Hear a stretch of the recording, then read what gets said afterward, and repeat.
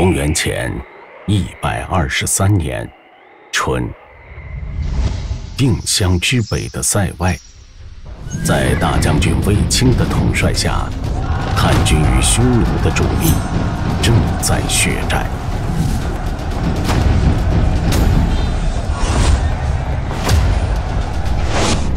而在数百里之外，一支仅有800人的精骑，在大漠划出一道飞箭，直射匈奴大军的后方。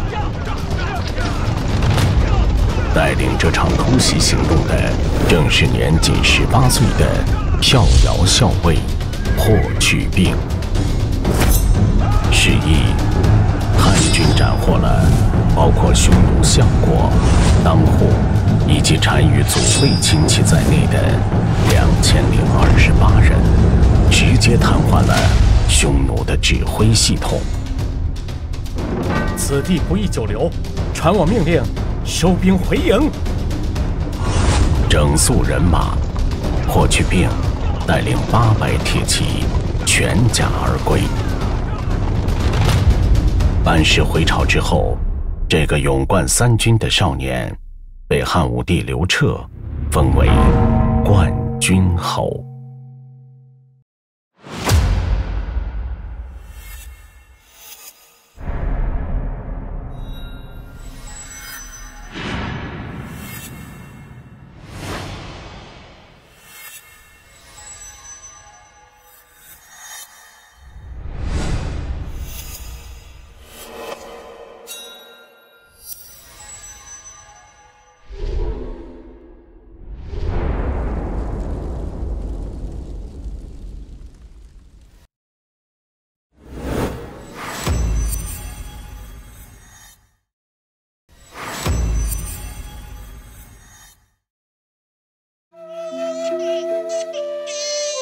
公元前140年，平阳侯府里出生了一个婴儿，取名霍去病。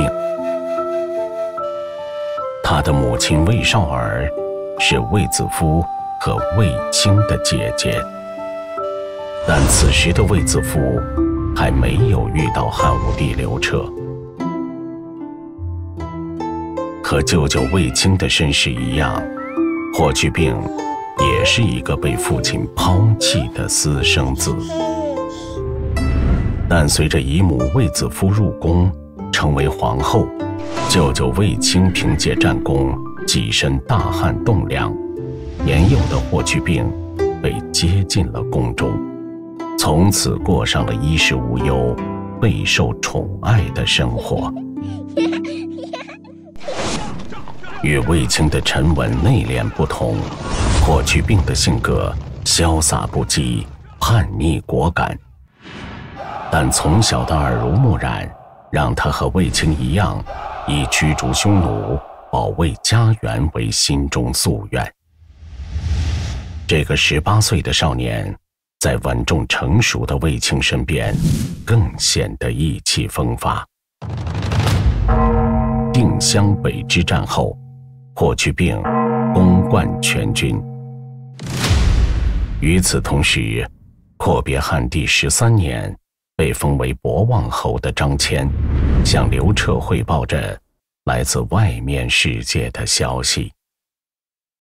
陛下，河西走廊乃通西域之咽喉之地，若我大汉得之，可拓疆土，可隔断匈奴与西域诸国之连结，消我边境之患。喜忧参半的汉武帝在听完张骞的建议后，决心要夺取河西走廊。河西走廊因地处黄河以西而得名，东起吴烧岭，西至玉门关。祁连山在南侧，北侧有龙首山、合离山、马鬃山，是连接中原地区与西域的黄金走廊。从冒顿单于时期开始，此地一直被匈奴牢牢控制。浑邪王和修图王执掌着河西走廊的西部与东部。在公元前121年的春天，年仅20岁的骠骑将军霍去病率领1万精锐骑兵越过乌梢岭，向河西走廊挺进。这片地区的地形复杂，民族部落众多，为了避免过早被匈奴主力发现，霍去病率军在匈奴与西羌交界处，沿着山势迂回前行。沿途所遇毫无防备的匈奴部属小国，采取降者不杀、战者立灭、以战养战的策略，6天转战1000余里，连续扫荡了匈奴5个部落，所到之处势如破竹。接着，霍去病又一鼓作气奔袭1000多里，在右贤王腹地与匈奴展开一场激战，惨烈的厮杀声掩过了山谷中的风鸣。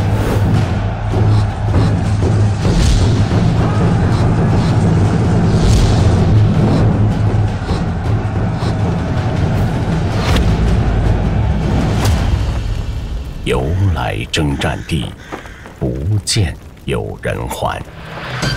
最终，汉军以7000余人伤亡的代价，斩杀折兰王、卢侯王以及近9000匈奴精锐，生擒大批匈奴贵族。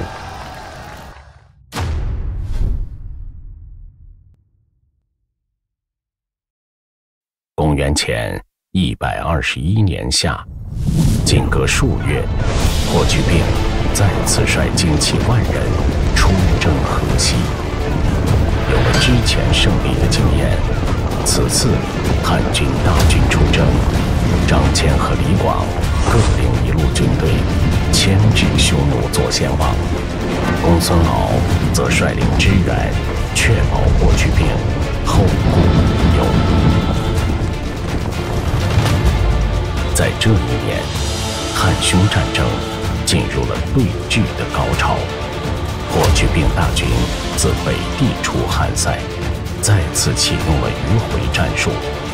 他先是向北渡过黄河，进而绕过贺兰山，然后穿越沙地，向西折向居延泽，又沿弱水南下，进抵祁连山，等待左路军公孙敖的到达。然而，由于公孙敖的迷路，霍去病在祁连山等待无果，他当机立断，决定先行出兵。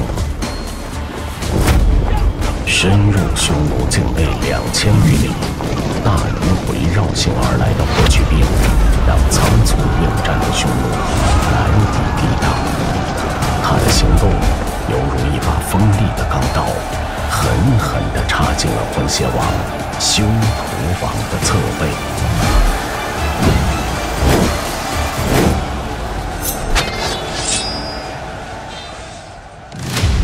这一仗，霍去病仅损失骑兵3000余人，却斩杀敌军3万，以极小代价换取了巨大的胜利，迫使匈奴从此退出了河西走廊。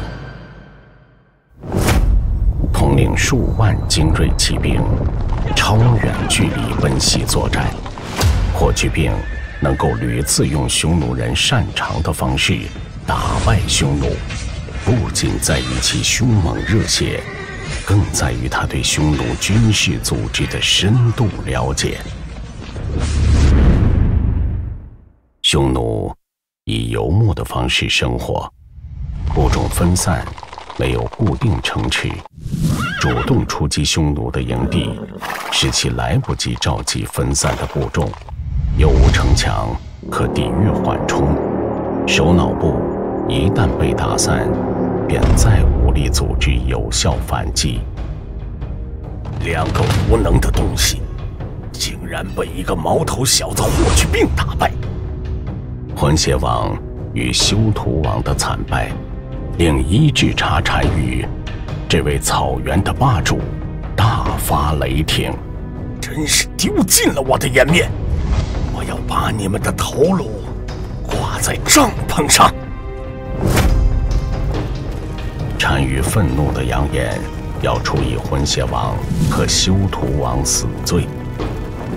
迫于压力，两人决定选择向汉王朝投降。未央宫里，刘彻听闻消息，喜出望外。匈奴生性狡诈，陛下恐谨慎为妙，防止匈奴借诈降偷袭我边境。此言甚矣。去病，你率兵前去，若修图、浑邪诚意归降我大汉，便以礼相待；若居心叵测，则力战于途。遵命。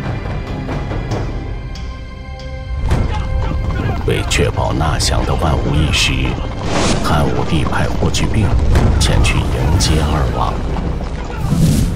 然而，在霍去病率领大军还未赶至，事情果然出现了变故。修图王临阵反悔，被浑邪王当即斩杀。失去首领的修图王部众阵营大乱。此时，霍去病率领的1万精锐骑兵及时赶到，镇住了局面。随后，亲自带领4万余匈奴人归汉。汉武帝以优厚的待遇，封浑邪王为洛阴侯，将其居民置于陇西等地安家。伴随霍去病1年内的2次西征，河西走廊被彻底打通。河西地区由动荡不安、烽火连天的战略相争之地，变成汉王朝和平安定的农业区。原本是一部分侵略汉朝的匈奴力量，变成了汉朝边塞的防守力量，一条被后世称作丝绸之路的传奇通道，也在亚欧大陆腹地开始延伸。而痛失河西之地的匈奴人不禁悲歌道：失我焉之善，令我妇女无颜色；失我祁连山，使我6畜不翻息。大王应把王庭和辎重远移漠北，以守为攻，整顿部队，有朝一日卷土重来。汉军如不远万里深入漠北，必然万分疲乏，不堪一击。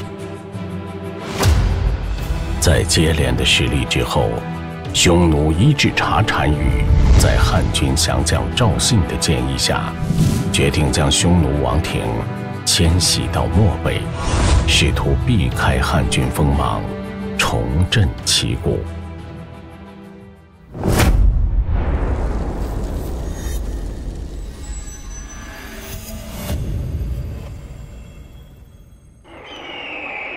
公元前119年，经过积极准备，汉武帝决定深入漠北，直捣匈奴单于大本营。此次漠北之战，卫青、霍去病各路领骑兵5万，奔赴西、东2个战场，以霍去病一路为主军，卫青一路从侧翼牵制匈奴，配合作战。卫青带领的重骑兵在1000多里外的赵信城遭遇到了伊稚茶单于的主力部队。身经百战的卫青临危不惧，立即命令士兵用5钢车自环围营。战场上，一道坚固的壁垒出现在了匈奴人的面前。这道匈奴骑兵无法突破的壁垒，由五钢车环环相扣结成。所谓五钢车，两侧绑有长矛，前方悬有巨盾，车身蒙着牛皮西甲，内部开有射击孔，作为一座移动堡垒，攻守俱佳。在卫青的全新兵车配合战术下，匈奴人在马上最后的勇士医治查查与最后的希望，都随之灰飞烟灭。大胜之后，卫青望向东方战场，他迫切地想知道外甥霍去病那边的战局又是怎样的情况。霍去病率领的这支轻骑兵都是经过严格训练的敢力战深入之士。这一次，霍去病果断采取了取实于敌的策略，追奔逐北了2000多里，粮草不绝，所到之处锐不可挡。他以迅雷不及掩耳之势，向狼居胥山一带的匈奴发起猛烈进攻。虽没有找到单于主力，但仍然斩杀俘虏7万多人，匈奴左部几乎全军覆灭。随着左贤王的溃退，霍去病乘胜追击，一路北进，来到了狼居胥山。在这座匈奴人朝拜上天的圣山之上，霍去病率领汉家健儿筑台祭天，并隆重地祭奠了为国捐躯的阵亡将士，又犒劳了战阵立功的将士。万众欢呼，响彻九霄云天，汉旗直插瀚海。这一战，22岁的霍去病彻底摧毁了匈奴人的精神信仰，建立了前无古人的功勋。自此以后，一个封狼居胥成为了后世历代的武将毕生追求的最高荣誉。霍去病所到的狼居胥山和孤岩山，卫青所到的智岩山、赵信城，都处于瀚海大沙漠北边，是匈奴的腹地。汉朝2路远征大军追击匈奴，出塞2-3千里，共斩敌8-9万。汉王朝收复了大漠以南的所有土地。经过漠北一战，匈奴已被彻底击垮，再也无力南渡沙漠，形成了匈奴远遁而漠南无王庭的局面。流星之所以绚烂，在于其转瞬即逝的光芒，即使绚烂不在，但依然会有人记得它刺破长空时的繁华色彩。漠北之战成为卫青与霍去病战场上的绝唱。天河浩瀚，这2颗闪烁的将星正在悄然陨落。公元前117年，大司马冠军侯霍去病溘然长逝，终年24岁。汉武帝将他随葬于茂陵，并将他的坟冢修成了祁连山的形状。目前，马踏匈奴的石雕，至今依然熠熠生辉。几年前，河西之战的胜利后，汉武帝为了表彰霍去病的赫赫战功，为其修盖了府地，却被霍去病毅然拒绝。他说出了那青史留名的几个字：匈奴未灭，何以家为？这句豪言壮语是霍去病屡建战功的主题歌，是他一生驰骋沙漠、犁庭扫穴的真实写照。霍去病以赤胆忠心谱写了一篇壮丽的英雄史诗。霍去病过世之后，大将军长平侯卫青自此深居浅出，与妻子汉武帝之姐平阳公主携手从容地走完了一生。卫青的墓和霍去病的墓紧相毗连，汉武帝也把他安葬在自己陵墓的旁边，表示对两位将军的爱惜之情。